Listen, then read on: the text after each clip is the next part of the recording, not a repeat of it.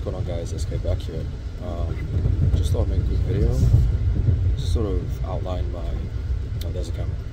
What's going on? Just thought I'd make a quick video to outline my trip across the pond from London. Coming here to Maine, landed in Boston. I'm on my way back now.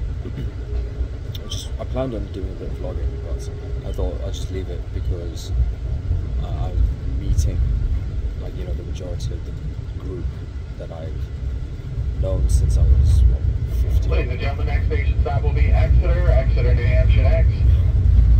In about 10 minutes, Exeter next. Since I was about 15, and it's so surreal meeting them all for the first time ever. Going from being just like a bunch of gamers who lived on polar opposite sides of the ocean to finally bridging that gap and becoming like solidified brotherly bond, something like that. That definitely was something very special for me. So I thought I'd just take it all in. I took a few pictures here and there, and if you check out my Instagram, I've definitely posted up there.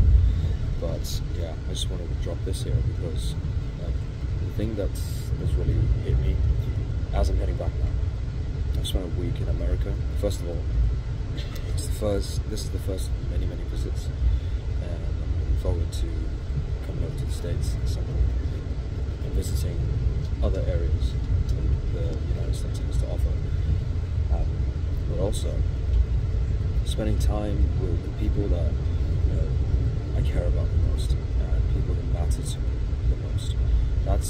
That's what's been kind of like circulating in my head for the entire time that I've been here. It's been hitting me in waves almost. I'm out here fulfilling a promise that was made, almost 2 decades ago. And while it took 2 decades almost, because I was still in school, I'm now at a point where I'm able to just I'm able to make those steps happen quicker. And the biggest point that I'm going to take away from that, what I want to share here is, if you're passionate about just meeting someone or making that step, don't hesitate, because there's only one life that we have, at least one lifetime at a time. And specifically, seeing Ryan marry Ali was truly special, because I've known that guy since he was 15, 16, and the way that he spoke about Ali when he first met her, I knew that there was something going on here, something serious. But then meeting her and seeing how she is exactly how I imagined she would be, minus the fact that I think she was definitely shorter in my eyes. So she's pretty tall, but that's nothing. That was pretty special. Meeting Ryan for the first time was pretty special. And the craziest part is that everyone from the group, all of the boys, even Andrew, call him my E-Dad, E-Dad, internet dad, he was just like that. We were having a conversation last night before he flew out earlier this morning, and he was just talking to me as if we were having our e-father, e-son chats. And Ryan is the same guy, the biggest heart I've seen in a person.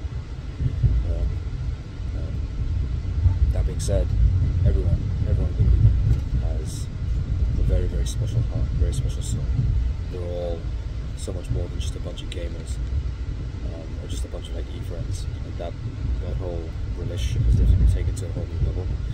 And for the young men who are watching this, I definitely 100% an advocate for being in a group where people support you and care for you, even if it is online, because you never know when that opportunity will come. Opportunities will arise, and it's up to you to seize those chances. That's why self-improvement is key, because finances is great, but finances is just an enabler to experiences. The same goes for building yourself up physically, mentally, emotionally, spiritually. The same goes for developing social skills. you know, form relationships that are wholesome and conducive to your goals. So that's it. I just want to share this little vlog. I think all these people here are like, what the hell is this weird sounding dude doing just talking to the camera? But hey, guess I'm used to that now because I'm a YouTuber. Alright guys, that's it for me. I'll upload later. I'll see you all in the next one. It's KL.